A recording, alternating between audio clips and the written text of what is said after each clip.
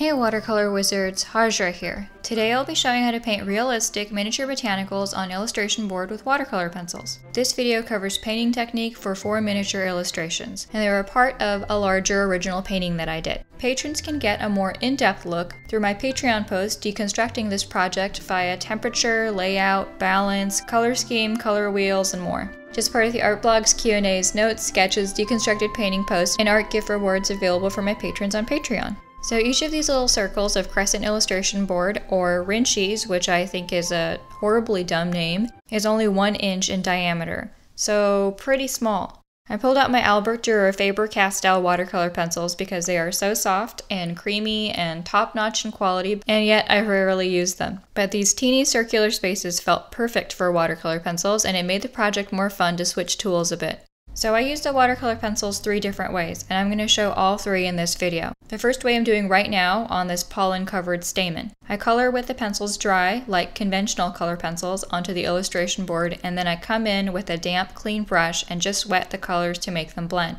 I made sure to use very little water, as the circle is only 1 inch across in diameter and the stamen space is much teenier than even that, like 1/8 of an inch at the widest area, so too much water will just create a big diluting bleed. And I do this initial dry coloring in with the yellow and orange and a bit of the blue pencils. Then the second way I used the pencils was by dipping the pencil tips into water and stippling with the wet pencil tips into the stamen area. This wet pointillism technique is great for this because the pollen is granular, so it creates the proper texture, and even more than a spotter brush, a watercolor pencil gives really nice even dots for dry or wet pointillism because, well, it actually comes to a point. So in a past video, which was a live stream with a winged bunny, I discovered that watercolor pencils could do really awesome pointillism. And you get smaller dots the way I did it here for the stamen by dipping the pencil tip in the water. You can also get larger dots by wetting the paper in a larger area first and then stippling in with the dry watercolor pencils. And then the paint will bleed into larger dots because the paper is going to be wet. Obviously not a good idea here because the stamen and pollen dots are in such a minuscule space. But I did the larger bleedy dots in pointillism for the winged bunny demo for the decorative foliage around the bunny, so if you want to see those you can check that out. And to finish off with the red-violet shadows on the stamen, I just dissolved the watercolor pencil into a palette and just used it like paint. This is the 3rd way I use the watercolor pencils, and it's also the most common way I use watercolor pencils, which is why I only own a small set and hardly use them, since I just end up using them like conventional paint with a paintbrush.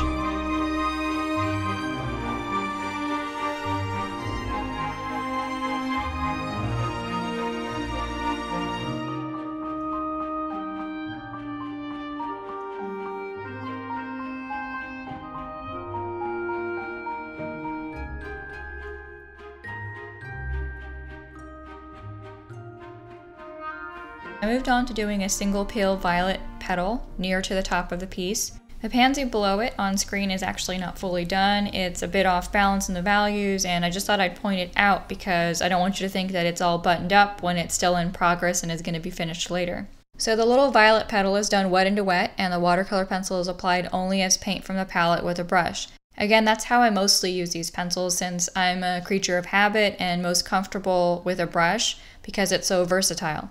Brushes can do fine or thick lines or anything in between, or deposit thin or dense paint, or anything in between.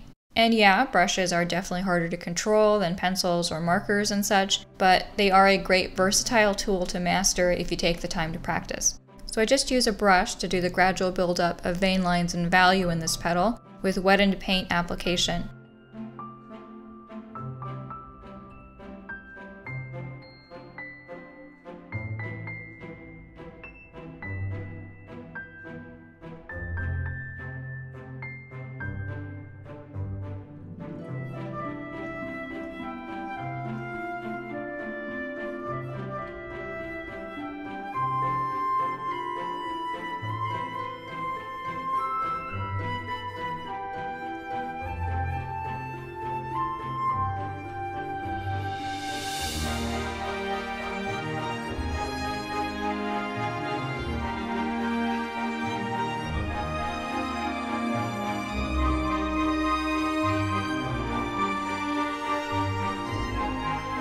it results in a realistic and delicate petal. This exact same technique can be used to paint insect wings or fairy wings and even some types of fabric. Just imagine the petal in a different color with some bright white highlights and it'll look just like an insect wing.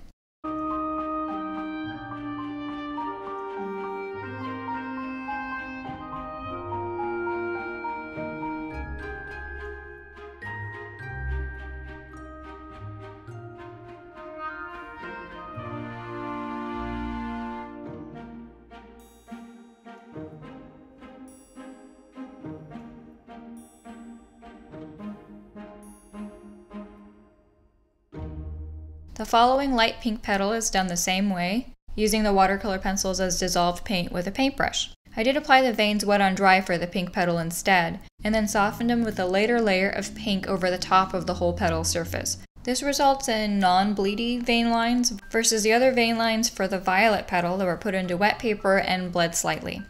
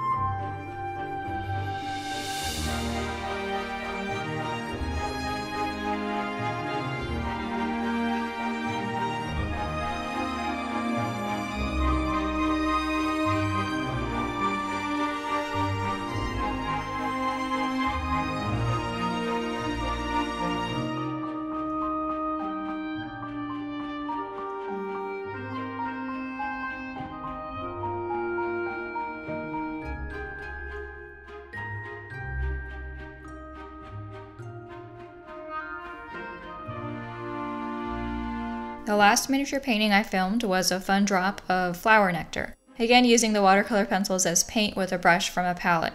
Using them dry on the paper or using them for wet pointillism is really fun, but it creates certain textures, and I'm not using those textures for these petals or dewdrops and lots of other things in this piece.